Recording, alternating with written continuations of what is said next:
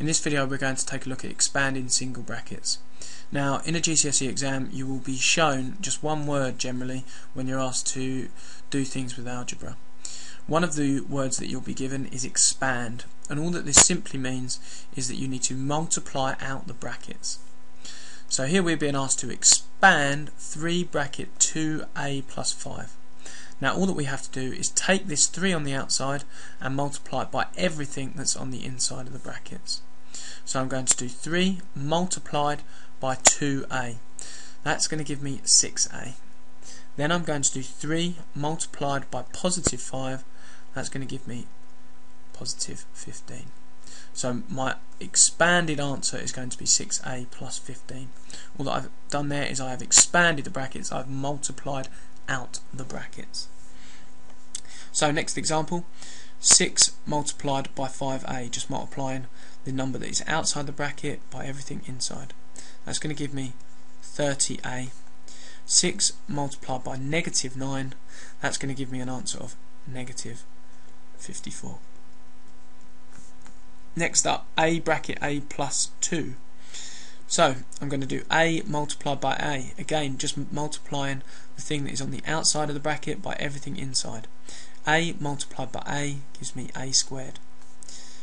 A multiplied by positive 2 is going to give me positive 2a. Next up I've got a bracket a minus b. So a multiplied by a, that gives me a squared again. A multiplied by negative b, that's going to give me negative ab. Next one, I've got 2a bracket 3a minus 2b. So slightly trickier this one. Let's multiply the numbers first. 2 multiplied by 3 gives me 6. Then a multiplied by a gives me a squared. So I also need to multiply 2a by negative 2b, so let's do that as well. So 2a multiplied by 2b, do the numbers first. 2 multiplied by 2, that's going to give me 4. Then a multiplied by b, that's going to give me ab. Last one, I've got 7a bracket 3a squared minus 2b. So again doing the numbers first. 7 times 3, that gives me 21. A multiplied by a squared, that gives me a cubed. Then let's multiply 7a by negative 2b. Again do the numbers first. 7 multiplied by 2 gives me 14. Then I've got a multiplied by b gives me ab.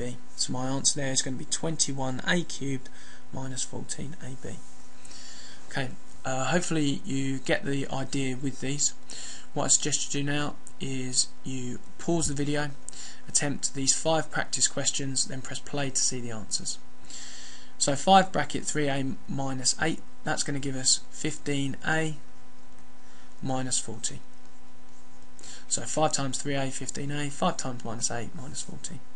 Next one, 6 multiplied by 10a is going to give me 60a. 6 multiplied by negative 3 gives me negative 18. Next one, a multiplied by a gives me a squared. A multiplied by negative 4 gives me negative 4a.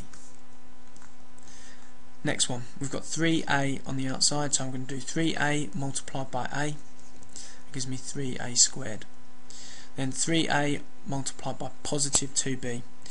Do the numbers first. 3 times 2, that's going to give me 6.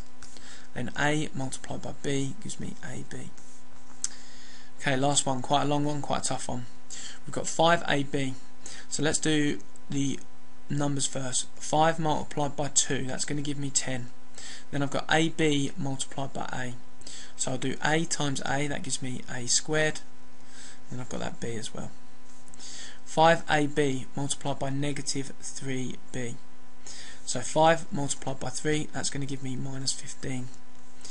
Then a, there's no a's to multiply it with, so we just keep the a. Then b multiplied by b gives us b squared. Next one, I've got 5ab multiplied by a squared. So 5, there are no numbers to multiply, so 5 multiplied by, you can think of that as 1a squared, so 5 times 1 gives us 5.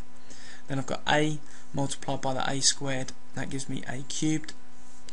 And then I've got no b's to multiply it with, so the b can just stay on the end.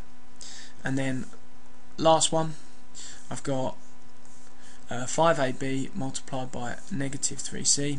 5 multiplied by negative 3 gives me negative 15. A multiplied by, well, we haven't got any a's to multiply, we haven't got any b's to multiply, so we've just got to multiply a and b by c, so we can write it as minus 15 abc.